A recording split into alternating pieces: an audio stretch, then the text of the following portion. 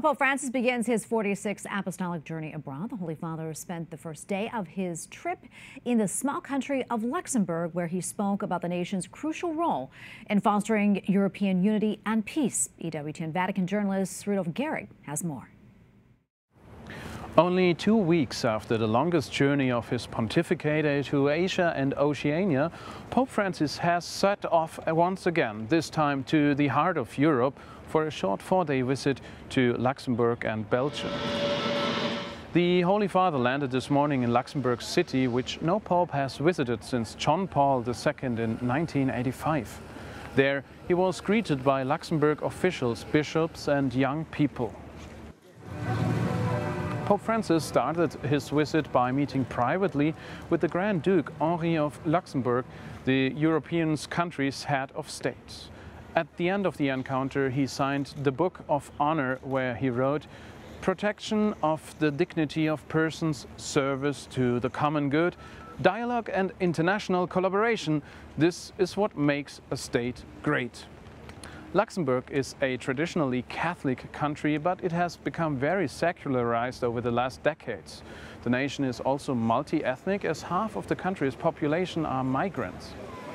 We have the challenge how to bring these communities together, how to celebrate Mass together, even if the question of the language is difficult. But in Luxembourg, I think it's the only country in the world where it's normal to celebrate Mass like in 3-4 languages, so that everyone can understand at least a little bit. The Holy Father also met with Luc Frieden, the Prime Minister of Luxembourg, and the country's civil authorities and diplomatic corps. In his address to them, he praised the small nation for its commitment to building a united and fraternal Europe.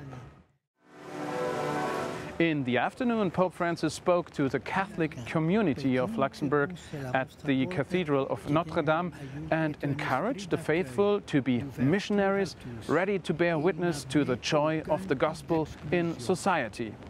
He then delivered a golden rose, a symbol of the papal blessing, to the statue of Our Lady Consoler of the Afflicted for the 400th anniversary of its veneration. To see Pope Francis who's coming here, and there are 10,000s of people who come together to meet him, it shows that our church in Luxembourg is not dying. There still is hope. There's still a lot of young people who are happy to meet Pope Francis, and I hope that it gives us like an impulse to restart something. Later in the evening, Pope Francis boarded his next flight to Belgium, the second leg of his journey. The main goal of this visit will be the celebration of the 600th anniversary of the Catholic University of Leuven, where he will offer his thought of what Christianity still has to say to European culture. In Luxembourg, Rudolf Gehrig, EWTN News Nightly.